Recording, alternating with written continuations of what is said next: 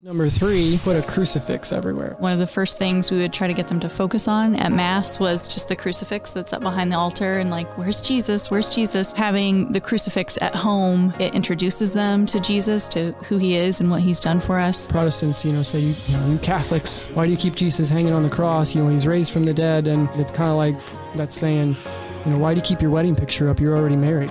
I don't ever want to forget the day that we got married. It was one of the greatest days of my life. It's the same thing, that image of the crucifix is the image of a wedding, where God wed himself to his bride, the church. There's a great organization down in Florida that I've utilized at a lot of my events and talks called freecrucifix.org.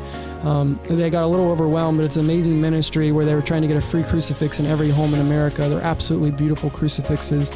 Right now, they are so backed up, they're not taking orders. But if you go to that website, keep an eye on it. I think they're trying to rebuild it. They're trying to raise enough funds where you can go and you can get those crucifixes. And so we really encourage you to put the crucifix up everywhere to remind your children how much God loves them. That picture, that image, that crucifix is just so powerful for your kids to understand who God is. And again, we're not just trying to teach them a faith and teach them a catechism. We're trying to help them fall in love with the God of the universe.